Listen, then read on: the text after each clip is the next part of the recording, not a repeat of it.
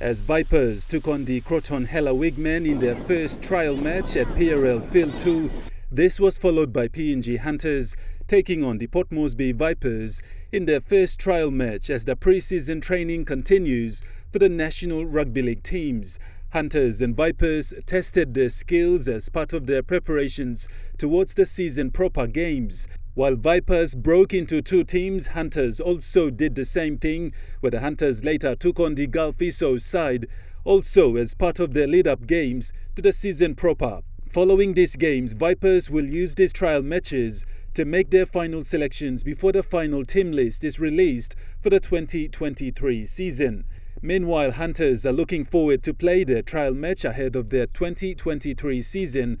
Hunters will take on the Central Queensland Capras here in Port Moresby next week at the National Football Stadium.